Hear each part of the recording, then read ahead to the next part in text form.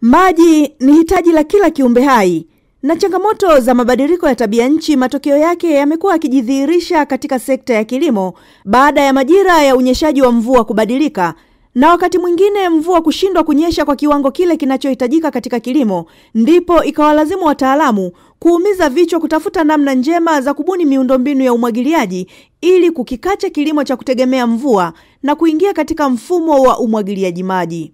Kama tozo ya shilingi 50,000 itaanza kutozwa, athari ya kwanza ambayo naiona, moja ni kupungua kwa uzalishaji. Lakini la pili, maana yake uzalishaji unapopungua maana yake wananchi wataacha kulima.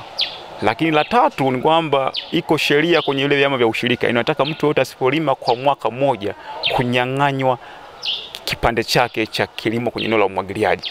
Mahindi na mpunga ni miongoni mwa mazao yanayohitaji maji ya kutosha ili kuweza kustawi, licha ya mpunga kuhitaji maji kwa wingi, ambapo wakulima wa kijiji cha Ibangamoyo na kijiji cha Mangalali katika halmashauri ya wilaya ya Iringa inasemekana huenda wakasusia kilimo baada ya halmashauri hiyo ya wilaya ya Iringa kuongeza tozo la ushuru kutoka 20,000 hadi 50,000 katika mifereji ya umwagiliaji.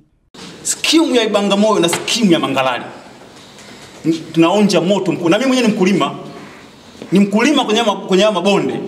Kwa ninafahamu haya ni maneno ya watu wako lazi kulipa. Lakini wanasema nyinyi ofisi ya mkurugenzi ndio mmepeleka maelekezo kwa barua kwamba mnataka watu watoze shilingi 50,000. Kama jambo lenyewe hampo, kwa nini mpeleke maelekezo ya kwamba watu watoze shilingi 50,000? Muambie mnataka 5% ya makusanyo yao, lakini habari ya shilingi 50,000 no. Fundi Mihayo, diwani wa kata ya Ilolo Mpya, anapendekeza ongezeko hilo la ushuru ili wakulima wawe na uhakika wa kupata maji katika mashamba yao. Mwaka huu kwa kutokufukua vizuri mfereji, kuna wananchi wameathirika mpaka leo hawajapanda mpunga kwa sababu ya kukosa fedha. Wameshindwa kukusanya vizuri, hawakufukua vizuri mfereji, na ili ufukue mfereji unatakiwa kukodi excavator ambayo ni gharama kubwa.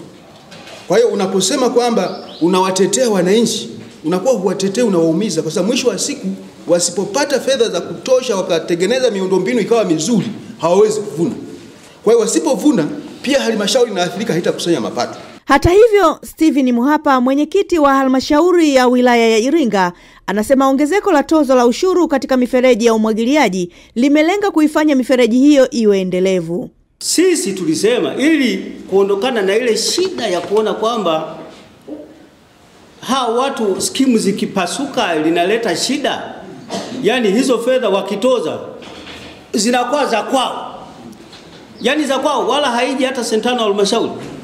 Sasa kama tunaona hiyo ni gharama wananchi hawakubaliani na hawataafiki, hili ndio baraza.